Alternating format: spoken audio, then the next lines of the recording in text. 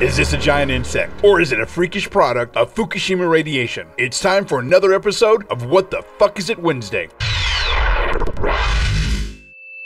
Welcome back, Hoax Factor friends, it's Carrie, and this article claims that a homeowner in Georgia found a spiky cylinder-shaped monster skulking in their garage. First of all, sounds like a girl I dated in high school. Second of all, if this is what you found in there, you're going to need an industrial-sized roach motel. Fuck a motel, you're gonna need a goddamn roach resort. This is like Disney Epcot Center for Roaches kind of shit you're dealing with. This roach-like creature was said to be about 2 feet long, which is twice the length of a foot-long sandwich from Subway. No, seriously, do the math. It's also claimed that it has no eyes. More of these creatures were found in other homes in Georgia. Experts were called in, and being that it was apparently an unknown creature, they took to calling it the Georgian Speckle. Their diets consist of nacho cheese-flavored Doritos, iPhones, and the hopes and dreams of children. They also make great pets, floral arrangements, and keychains. And just like your cat, when they die, you can boil them up for some tasty soup. Oh yeah, and they're patriotic as fuck. Time for the question of the day. Would you keep one of these Georgian Speckles as a pet? Click here for the poll and comment below on what you would feed this fucker. So is this creepy crawler really a giant roach living in the garage of a redneck in Georgia? That answer coming right up, but first, a reminder. I'm giving away a Hoax Factor What the Fuck Is It Wednesday t-shirt on Instagram. You'll find a link to the official voting thread in the description below.